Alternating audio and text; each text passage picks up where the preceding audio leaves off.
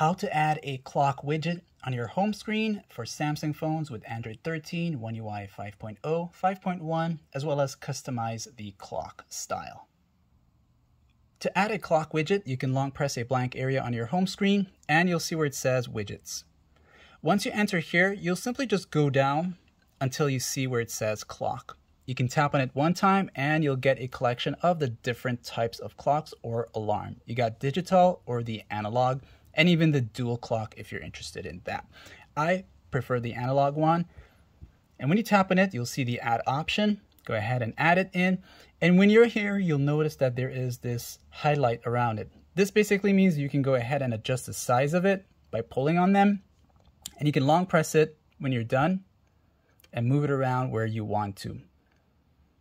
Now, once you're done with that here, you'll long press again to get access to the settings option right here. When you tap on settings, you'll notice that you'll be taken to this part here where you can choose from the many styles available for the most part. All right. So once you've made your selection, you can now go down to choose whether it's white or black.